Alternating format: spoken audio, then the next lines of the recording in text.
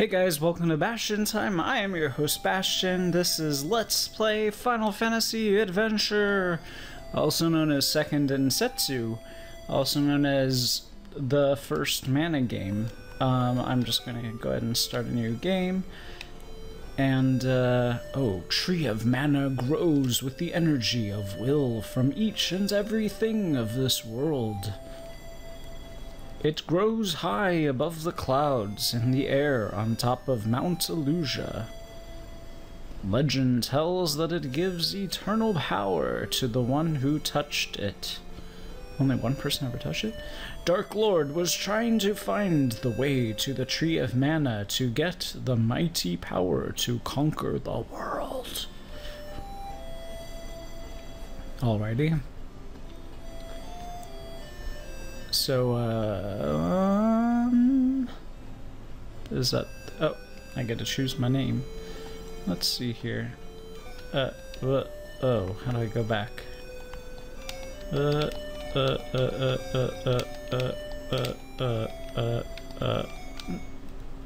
Okay. Oh. Uh-oh. There we go. Okay. B. A. S. Oh. I know my letters. That's an S. That's a T. Yeah, that's just gonna be Bast. Alrighty then. Whatever. Okay. Oh, the girl. I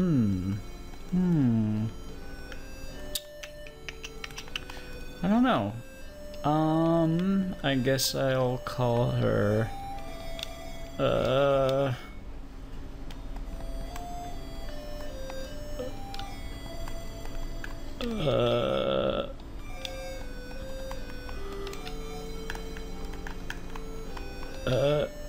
no.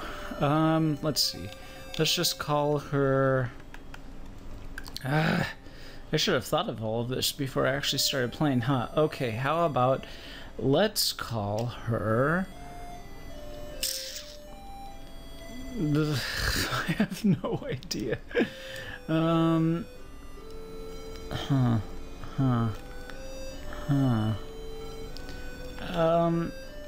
Fine, let's just make up a name off the top of our heads.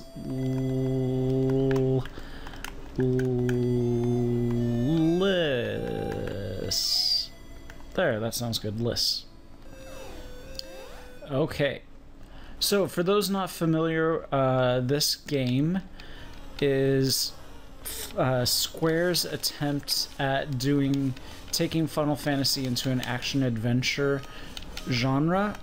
They were really trying to capture some of the Zelda audience, but they just wanted to use what they already had going on with Final Fantasy. So you'll see that when it comes to items and spells, they will have Final Fantasy names for them. Well, at least the names that they used to use back in the day before, I would say, Final Fantasy VII, I think, is when everything started changing over here. So this is just telling us that we're like gladiators kept by Dark Lord to fight for his entertainment and whatnot. And here's my fellow gladiator friend, Willie. Mana is in danger now. We must let the Geminites, or Geminites, I don't know. I think it's Geminites, know about it. Gemma? See Bogard at the falls. He is a Geminite. He should know what to do. Geminite was actually one of the original names for this game. This game has a very strange history, and part of its strange history is its name was at one point Geminites. Gemma? Mana? What are they? Willie? Willie? Poor Willie. Willie passed away. Which should shock some of you if you've ever played Sword of Mana, which is kind of a reimagining of this game. It's not really a remake. It's more like a completely brand new take on it. I'll avenge you! But, yeah, in Sword of Mana, Willy doesn't die. So that has caused some of the old school Mana fans to be kind of annoyed. So who are these people? Amanda. I'm sorry about Willy. We have to get out of here. I want to go home and see my little brother. The entrance for the monsters leads to outside. Take your chance. Yes, I know, you just told me.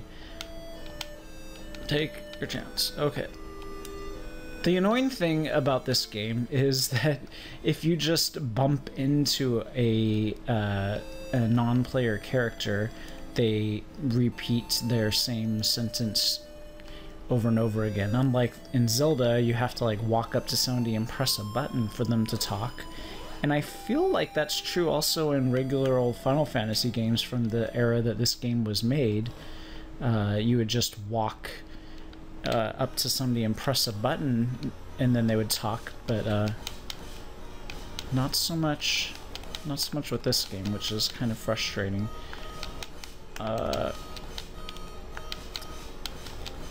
Whoa. So yeah, this the fighting style is very, very Zelda-like. It's just, or at least I should say old school Zelda-like. It's overhead perspective, you've got a sword, you go around swinging your sword at guys. It's specifically, it's like a weird mix of original Legend of Zelda and Adventure, or rather, original Legend of Zelda and A Link to the Past. Dark Lord and Julius, what's going on? You say the mana tree is above the falls? Yes, sir. The tree is in a shrine up there. How do I get there? Up the falls? Miracles occur sometimes, Sir Dark Lord. How? A girl has the key to it. Good work. And then, Dark Lord sees that I'm here. Oh no, he sees me. I've got to run away. I'm running. And then falls. Just like in Secret of Mana, and also in Seiken Densetsu 3, there's also waterfalls that you fall down. I really like main characters falling down waterfalls for some reason or other.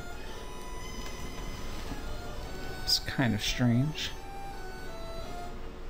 Okay, so let's see here. Let's wake up. Where am I? Where is this? Let's go kill things. So there are very few theme songs in this game, unfortunately, so hopefully that doesn't annoy you too much.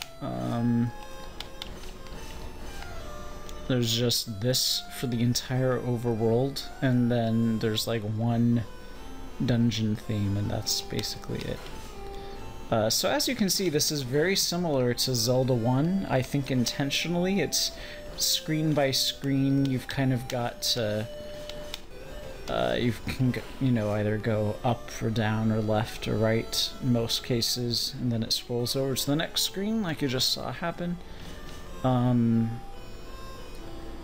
What's kind of interesting is, whoops, I was not paying attention to my health whatsoever.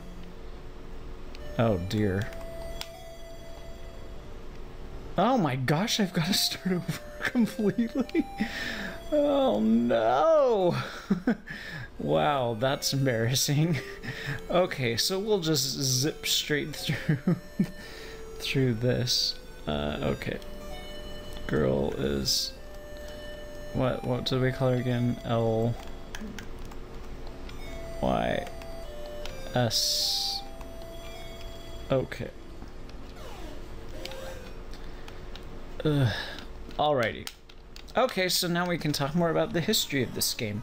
So way back before Final Fantasy 1 came out, or was even being developed, Square put out an advertisement. It was Square and Squaresoft were not the, or Square and Square Enix were not the same company back then. Those were two completely separate competitor companies, and Enix put out the first 2 Dragon Quest games by that point, and Square really wanted to do their own role-playing game, so they decided they were going to put out a game called Seiken Densetsu, and that was going to be their big role-playing game.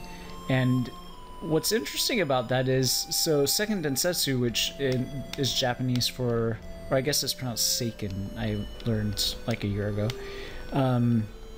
means Legend of the Holy Sword. So they put out Seiken Densetsu. Well, they were going to have a big, huge, I forget how many discs of the Famicom disc system they said it would be, but a lot of discs, and it was going to be this big, gigantic game, and then they just couldn't finish it. But even the hilarious part is, though, they even let you pre-order this game that apparently they were not even very far into developing whatsoever, and yeah, so they weren't able to actually release it. So then they had that name trademarked, so they figured they would just use it at some point. So then they made Final Fantasy, and I'm sure you all know the story about the reason why it's called Final Fantasy is because Square thought it might be their very last game ever, and so it was going to be their final fantasy. They thought that their company was going to have to disband because things weren't going so well. However, they did release Final Fantasy, and it did super well. So yeah, then they decided that they would go ahead and wait for, I forget what this bar is that's slowly refilling. Is this my life? No, my HP is staying the same at 15. I was thinking of East for a second there, where if you stand still your life refills. I am not remembering what this bar is, but I'm going to go ahead and let it refill. I think this is the bar that lets me do super special attacks or something. So anyways, Final Fantasy did very well, and then when the Game Boy came out, they really wanted to do some sort of Final Fantasy release for the Game Boy, but they knew that, you know, kids want action games like Zelda. Zelda was doing super well at that point. I think A Link to the Past had already come out at that point. So they decided to go ahead and create this game, which was supposed to be like a Final Fantasy side story, which is why actually over in Japan this is called Final Fantasy Gaiden : Seiken Densetsu. So it's definitely linked to Final Fantasy as well over there. Of course, when it came out over here, they didn't want to call it Legend of the Holy Sword, so they just called it Final Fantasy Adventure, which makes sense because it's an adventure game and all of that stuff. So, oh geez, come on. Yeah, I better save after this, huh? That's the other interesting thing about this game, is it will let you save literally anywhere at any time, which can be a problem because I remember I've only played this game once before, and I remember the very first time that I played it, I saved in a room where I didn't have any way of escaping for some reason or other, so I was literally stuck in this room and had to start over from scratch, or I forget what I did, how I got out of that predicament. Okay, so we're falling down the falls, we wake up again. Jeez, deja vu, I feel like this has already happened. But like, you'll notice that even things like the border around this, it is exactly like Final Fantasy back in the day. I haven't really played any recent Final Fantasy games, so I have no idea if that's still what borders look like, but the white rounded thing going on. So now we've saved, so we never have to do that again. That's good, right guys?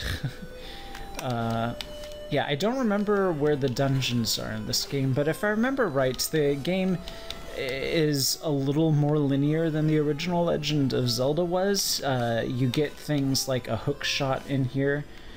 Oh, actually, I take it back when I said that that this game came out after A Link to the Past. I'm pretty sure it came out before A Link to the Past, which is why when there was a hookshot style weapon in this, which I think they just called the Morning Star or something like that, and then that later appeared in A Link to the Past, I was like, did A Link to the Past rip off Final Fantasy Adventure? Yay, I gained a level! Huzzah! Level up. I will level up my power. I found candy! So, yep, it's definitely a mana game. You find candy.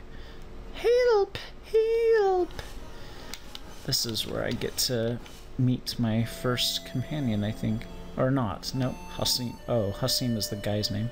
Oh, please take this girl to Wendell and see Bogart. He will take care of the rest. Hasim! Hasim! Hasim passed away. Everybody dies.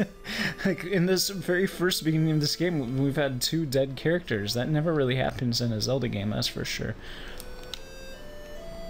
I'm looking for that Bogart, too. Why don't you come with me? Oh, can I? I can't leave you here alone. I am Bast. Call me Lissa. Oh, interesting. I think I invented that name for you just a second ago. Yeah, I guess I should warn you, I should have started with this up at the top instead of at the end of the video, but since this is a single-player game, it's just me. There's no Rick or Travis here along for the ride, so... And let's just be honest here, they're the ones that are really the most interesting when it comes to these Let's Plays on this channel, so... I don't blame you at all if you decide that without Rick or Travis, this isn't really your cup of tea. I just really wanted to play this game. Today I was having some frustrating issues. Oh wow, my HP is really, really low. I was having some very frustrating issues with YouTube, but it's not just me, it's every YouTuber had super annoying issues with them where for the past 2 days we have not been able to upload anything, which is very frustrating. So rather than just sit and stew about that, I decided, well, this isn't going to help the channel at all because I won't be able to upload these until goodness knows when, but I'm going to go ahead and oh, well, I died, and I really should have saved after negating the girl, so... Next time, in next episode, you will see me right back at that spot. So, see you then, guys. Bye.